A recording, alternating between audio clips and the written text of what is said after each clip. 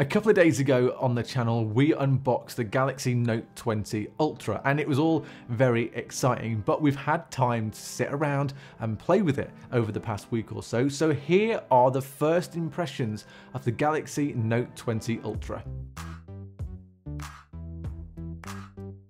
Hey, this is Paul from Wondershare MobileTrans, and now we've had time to play with the Galaxy Note 20 Ultra, I feel like we can tell you what it is like to use, especially over the past week or so, because we've got to know the phone a little bit more. So here are the first impressions. The first thing that you notice about this phone is that actually, when you look at it, it is brilliant. It's a really nice phone to hold. That screen is big, it's bright, and of course, it can do 120 Hertz, which is really noticeable, especially if you're coming from something that only does 60 Hertz, like an iPhone, for example. It makes the whole experience of using the Note 20 Ultra just that little bit more premium, and it has to be because the price of that phone is also a very expensive price tag. So when you get it and you start playing around with it, you kind of get the reason why it is so expensive. The next thing that you kind of get to know and get to love is that S Pen as well.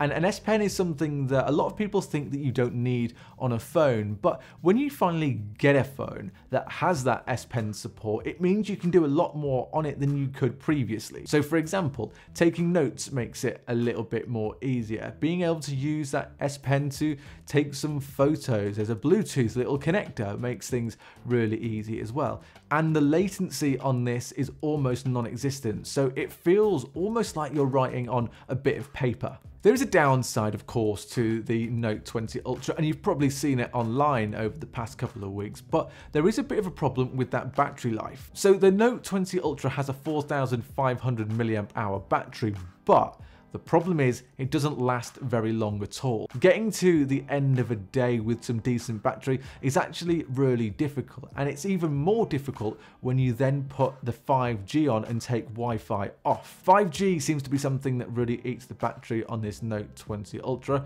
and that's a shame because the 5G speeds that you can get are really impressive and really quick. I would say that you'd maybe have to charge this phone maybe once in the evening if you want to try and get to the end of a day. And for a phone that costs as much as this phone does, that is actually a little bit disappointing. Some other good parts of the phone though is the camera is very impressive, so the photos that it can take are extremely good, and also that zoom is incredible. You also get a really decent amount of base storage at 256 gigabytes, which is something that you will need because this phone can also record video in 8K, which is really impressive. The overall design of this phone is really nice as well. I really like this Mystic Black color. The only problem with this Mystic Black color and also the Mystic White color that you can get is they are not a matte finish like the Mystic Bronze that a lot of other people have got hold of. That means that fingerprints on this Note 20 Ultra are really easy to come by,